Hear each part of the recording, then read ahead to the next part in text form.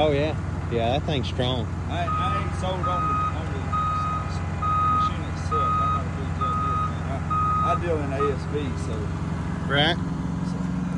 I'm very fond of our skid steers. Oh yeah. Our good ones anyway. I don't like the Katos. They got me all with those. Buddy just bought a brand new 135. Got 2 of them in the shop. Yeah. Really? Man, that thing, they mulch with them. These guys don't realize that you've got to clean them out. Yeah.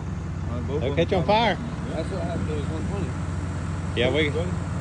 North Alabama Property and Land Management, Thomas and Joey Gilbert. Oh yeah. We pulled him out a lot too. That 120, Yeah. that 120 that was at y'all shop for a week or two. Yeah. It burnt to the ground. Really. They will. So he got a 135 to replace it. Yeah. It'll burn too.